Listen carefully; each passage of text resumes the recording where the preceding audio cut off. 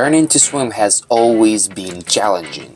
There are countless details you should consider as a beginner swimmer. Let me put your mind at ease. Swimming is not a rocket science. Anyone can acquire this life-saving skill. There are two scientific insights you should know before mastering your swim strokes.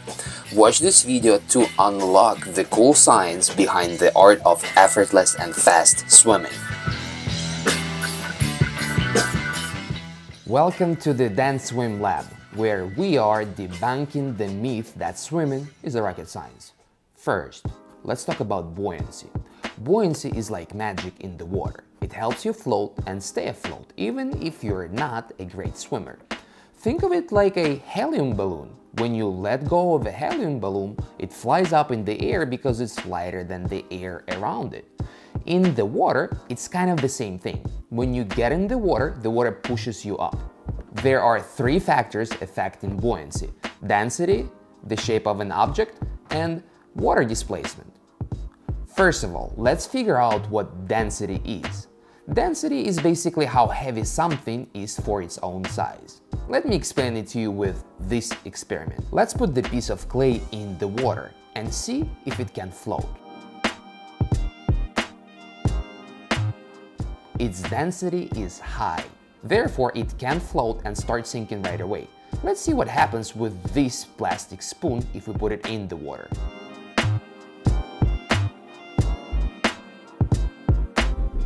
Mr. Spoon's density is lower, but it's not enough to float for this object.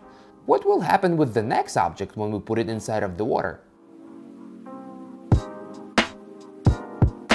Yes, that's right, it floats. The density of the turtle is smaller than the density of the water. That is why it stays up and doesn't sink. Did you know that we can float in the water just like a turtle?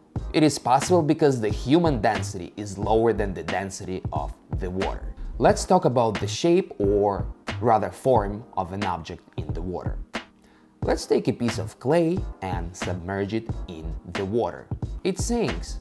What if we give it another shape and put it back inside of the water?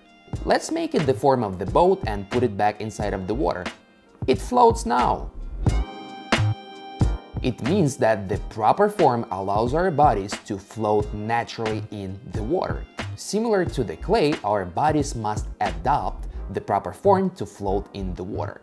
Just like a sculptor molds clay to create masterpiece, we need to mold our bodies into the proper form to float in the water. And once we get that form down, we can float like a boat floats in the water. Another factor to consider to understand buoyancy is water displacement. Any object inserted in the water displaces a certain amount of the water. The more water you displace with your weight, the easier it is for you to stay afloat. Let's take this vessel and put it inside the water. When we put the vessel inside the tank, we can see the water rising to this level. We will add more weight inside the vessel and see how the water rises with the additional weight. The water level rises even higher. The higher the water rises inside the tank, the more water the object displaces with its own mass. The more water the object displaces, the more buoyant it is. Let's connect the dots to summarize all that we have learned from the experiments and how it can help us to become better swimmers. The human body density allows us to float in the water effortlessly. The proper form of your body, positioned in the water, enables your body to displace enough water to be buoyant. Put on your swimsuit and goggles and join me in the pool for some exciting buoyancy experiments.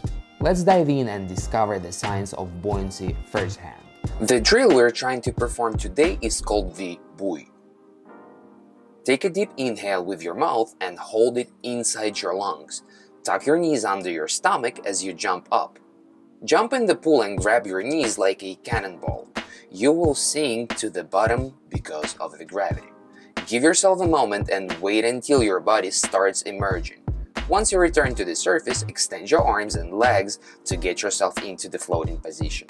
If you want to learn how to float in 6 easy steps, follow the link in your upper right corner and watch the video. Note that you have to hold the air inside your lungs and remain your muscles as relaxed as possible while performing this drill. Welcome back to Dance Swim Lab. Now that we have figured that you could effortlessly float in the water, we have to find out what helps one move in the water. Your ability to move in the water is possible thanks to a phenomenon called water propulsion. Allow me to explain water propulsion to you.